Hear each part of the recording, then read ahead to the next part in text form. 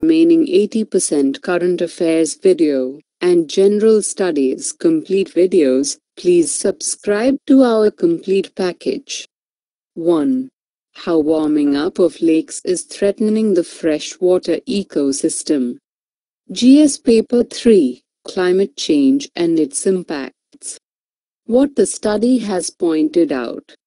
Climate change is warming lakes around the world at an alarming rate, threatening freshwater supplies and ecosystems, says the largest study of its kind led by an Indian-origin researcher. The lakes are warming at an average of 0.34 degrees Celsius each decade all around the world. The study was conducted in 6 continents. A total of 236 lakes, representing more than half of the world's freshwater supply, were monitored for at least 25 years. How warming up of lakes is threatening the freshwater ecosystem. At the current rate of warming of lakes, algal blooms will increase 20% in lakes over the next century. Algal blooms that are toxic to fish and animals would increase by 5%. These rates also imply that emissions of methane, a greenhouse gas 25 times more powerful than carbon dioxide, will increase 4% over the next decade. Warmer temperatures prevent water from mixing, allowing algae to grow thicker and faster. Algal blooms absorb sunlight, making water even warmer and promoting more blooms. 2. Hubble Space Telescope spots first ever supernova explosion. What is a supernova? Where do supernovas take place? What causes a supernova? Why do scientists study supernovas? GS Paper 3, Space Science and Exploration of Space. Why recently in news? The Hubble Space Telescope has captured the image of the first ever predicted supernova explosion that offers a unique opportunity for astronomers to test how mass, especially that of mysterious dark matter, is distributed within a galaxy cluster. The supernova, nicknamed Refsdal, has been spotted in the galaxy cluster MAX J1149.5 plus 2223. On December 11, astronomers not only imaged a supernova in action, but saw it when and where they had predicted it would be. While the light from the cluster has taken about 5 billion years to reach us, the supernova itself exploded much earlier, nearly 10 billion years ago. What is a supernova? A supernova is the explosion of a star. It is the largest explosion that takes place in space. Where do supernovas take place? Supernovas are often seen in other galaxies. But supernovas are difficult to see in our own Milky Way galaxy because dust blocks our view. In 1604, Johannes Kepler discovered the last observed supernova in the Milky Way. What causes a supernova?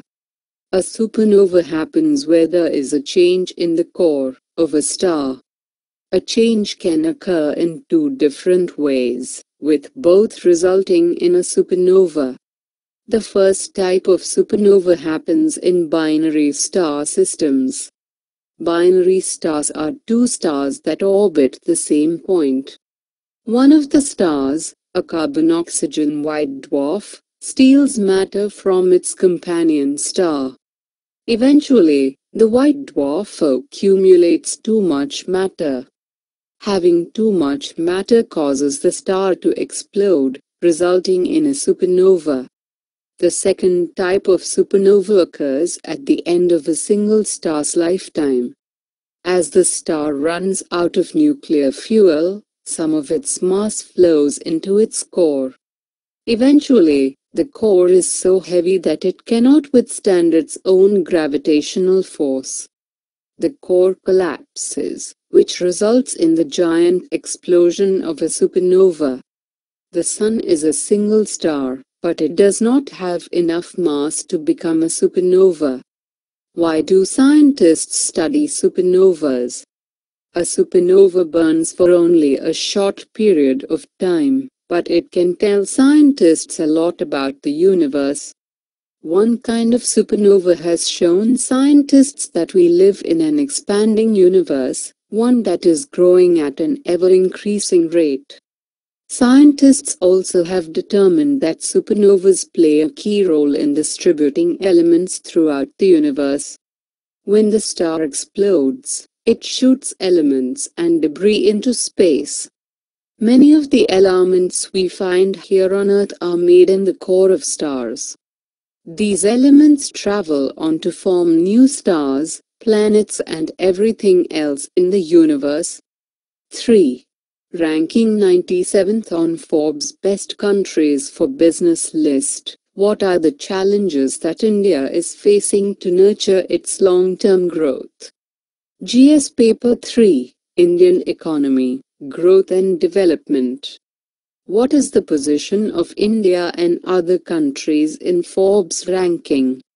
India has ranked alone 97th out of 144 nations, behind Kazakhstan and Ghana, on Forbes' annual list of the best countries for business in 2015.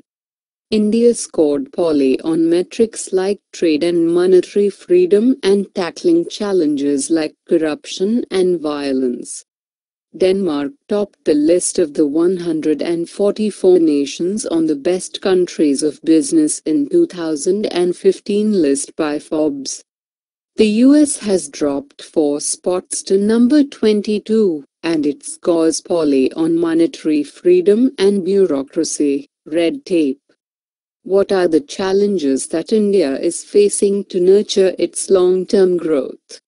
What Forbes said are: India has many challenges that it has yet to fully address, including poverty, corruption, violence and discrimination against women and girls, an inefficient power generation and distribution system, ineffective enforcement of intellectual property rights, decades-long civil litigation dockets, inadequate transport and agricultural infrastructure, limited non-agricultural employment opportunities.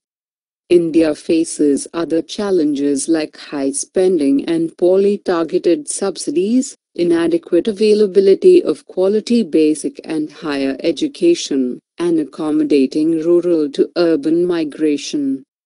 Growth in India last year fell to a decade low, as its economic leaders struggled to improve the country's wide fiscal and current account deficits.